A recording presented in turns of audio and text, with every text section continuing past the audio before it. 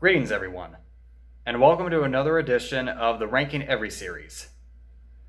I'm doing something a little bit different today, as you can tell. In the past, the way I handled this series was extremely inconsistent.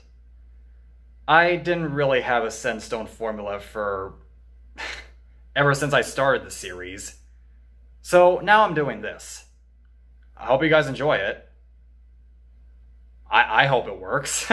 And while you're at it, make sure to leave some of your opinions down in the comments section and tell me how you would rank these movies that I myself am about to rank here shortly.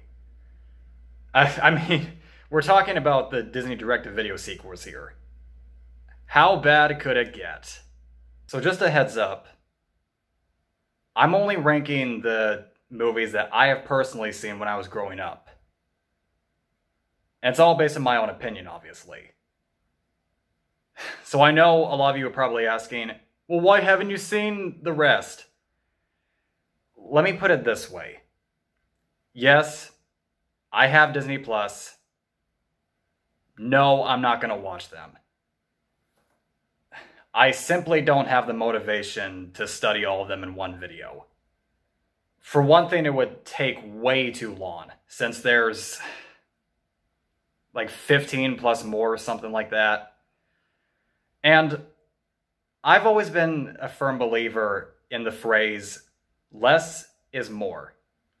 The less movies I have to work with, the more I can talk about them. So now that I got that out of the way, let's talk about the movies themselves. I'll say it right now. I don't hate any of these movies. I really don't. Some of them at the top of my list are actually, I think, genuinely pretty good. There's only one that kind of pisses me off. And once we get into the actual ranking, you could probably tell which one it will be. So, without further ado, let's get started. Oh, and by the way, these that you see on your screen are the contenders for the list. Yeah. I'm not a princess guy. So coming in at number 12, the absolute worst, The Fox and the Hound 2.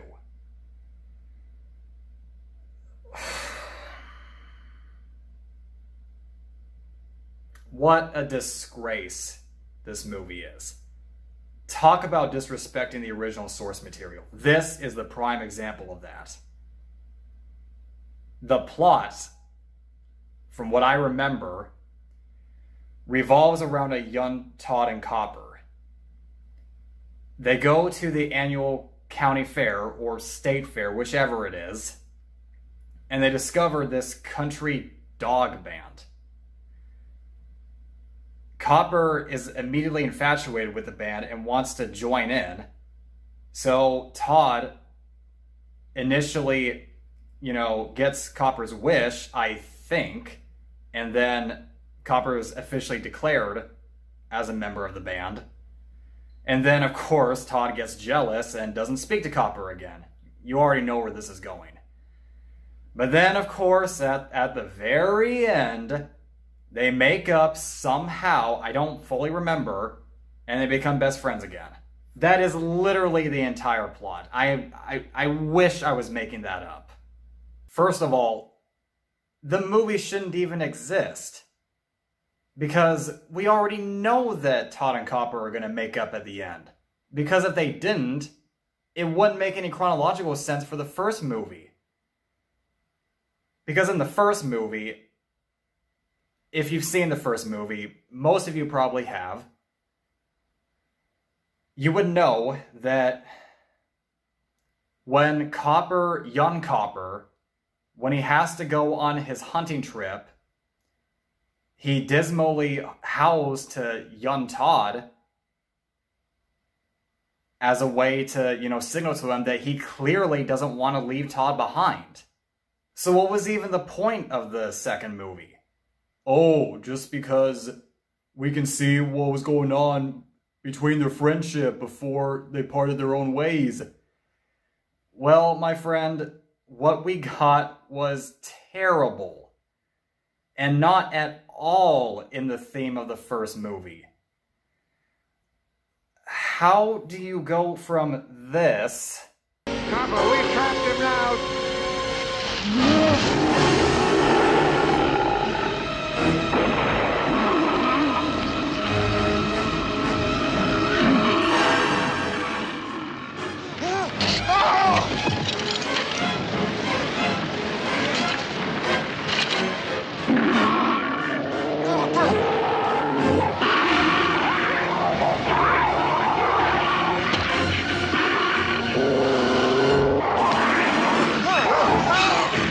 To this. Sun and blue skies, like summer nights and fireflies, like an itch and a scratch. We're the perfect match. 'Cause we're in harmony. Okay. So be it. Maybe they wanted to be their own thing. But again, if that was the case, why couldn't you just make your own original movie? I mean, I know it was by Disney Toon Studios. I know they don't really have the budget that, you know, Disney Animation Studios has. But still, I mean, I don't know. Maybe it would have been just a nice little cute fun animal movie that, you know, does not capitalize on actually well-made product from your higher-up studio. Whatever, though. I digress. Like I said, I don't hate the movie. I don't hate any of these movies. This is just the one that I dislike the most. I only watched it once, so that's really why I don't remember a whole lot from it. So, whatever. I guess I'll just leave it at that. Kind of sucks, but yeah. So coming in number 11, Brother Bear 2. This movie is just stupid. There's not a whole lot I can say about it other than why. Hilariously enough, though, the plot is almost an exact replica of the Fox and the Hound 2's plot, even though this movie came out like months before that one. So if you've seen Fox and the Hound 2, God bless you if you have, well, you've seen Brother Bear 2.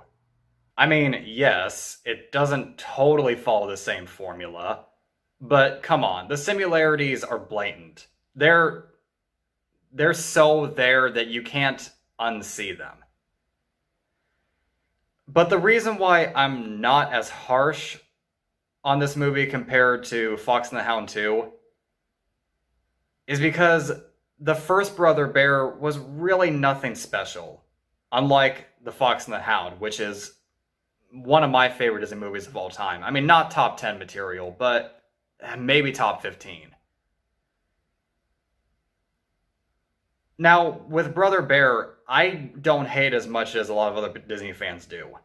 In fact, I think some parts, not the whole movie, some parts of it, especially the beginning, are kind of underrated. They're almost Disney Renaissance level. But did we really need a sequel? Absolutely not. I guess when you boil down to it, the movie isn't objectively awful. It's just incredibly cliche and boring.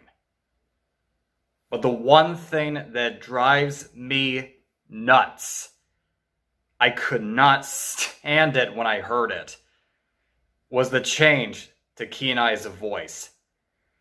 Oh my god, it doesn't sound anything like Joaquin Phoenix. I swear, the guy didn't even try. I don't need some stupid bear's help. I just need the stick. Okay, here. No, I'll do it myself. Put it back. No, where you found it. Oh. To the left. By the little rock. Here? Yes. Sorry. Sorry. It's completely my fault. Just me. Listen, you've got something of ours. God, if that's not the worst change in cinema history, then I don't know what is. So yeah, Brother Bear 2. The only purpose I can see for this movie is for parental emergency. And I'm talking about really, really, really, really bad parental emergency. If your kid has literally nothing else to do and they can't leave you alone for like a minute. But other than that, don't even bother. It's not worth your time. Trust me. Coming in at number 10, The Return of Jafar. Now, unlike the other two movies that I previously mentioned, the animation in this one is dreadful. It's by far the worst on this list. Now, to be fair, it was the first ever Disney direct-to-video sequel made by Disney Toon Studios. And at the time, in the mid-90s, Disney Toon Studios was still in their toddler phase, so to speak. So it's understandable to an extent on why the technical aspects of this movie are just so appalling to the naked eye. Despite all of that, the movie, it's not good at all. Far from it.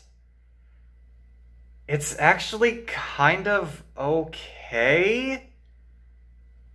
Well, okay, the concept at least, I think, sounds really good on paper.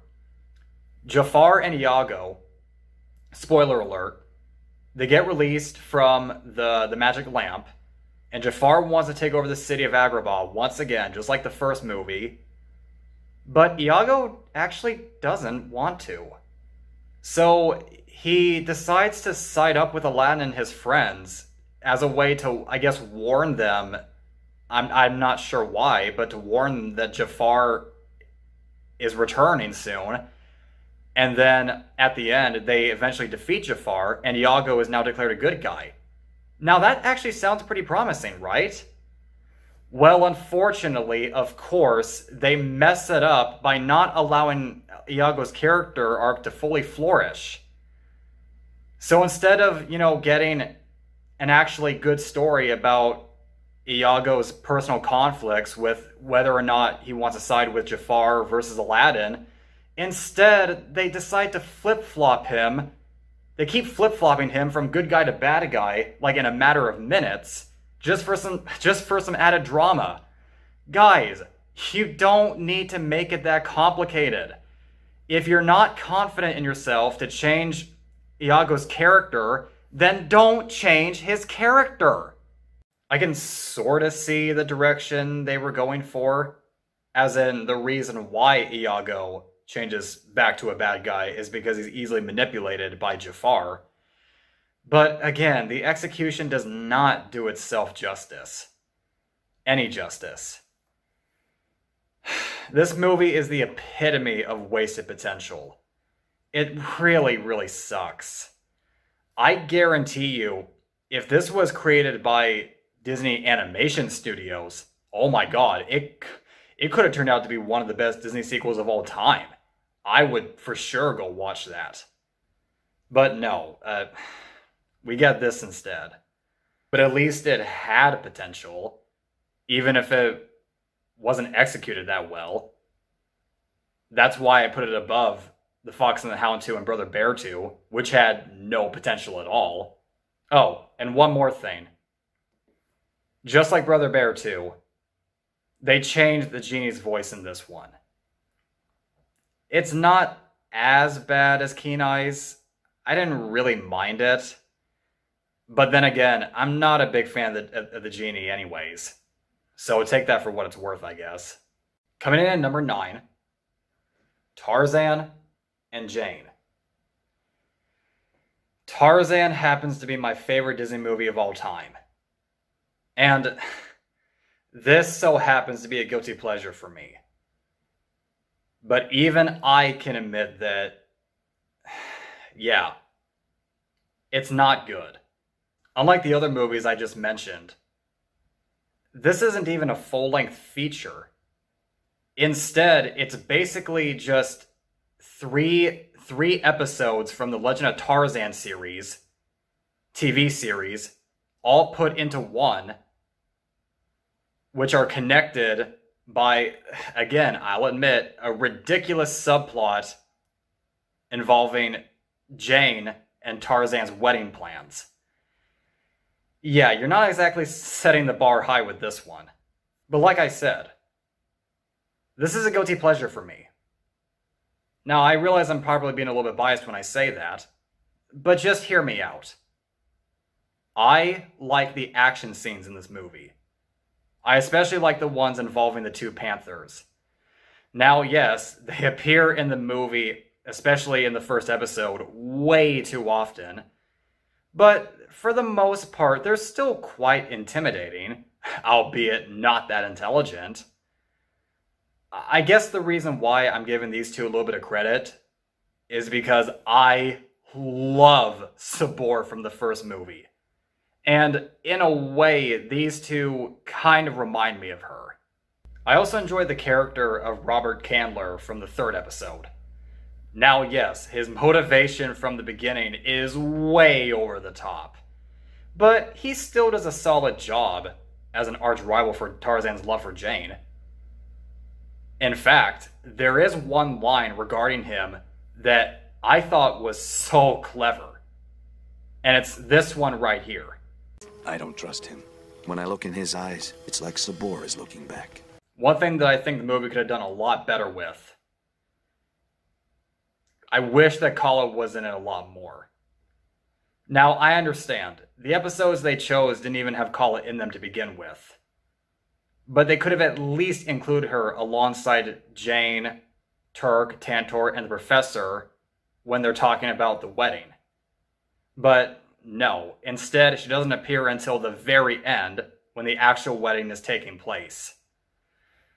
Again, wasted potential. At least there's Tarzan too, but we'll get to that soon.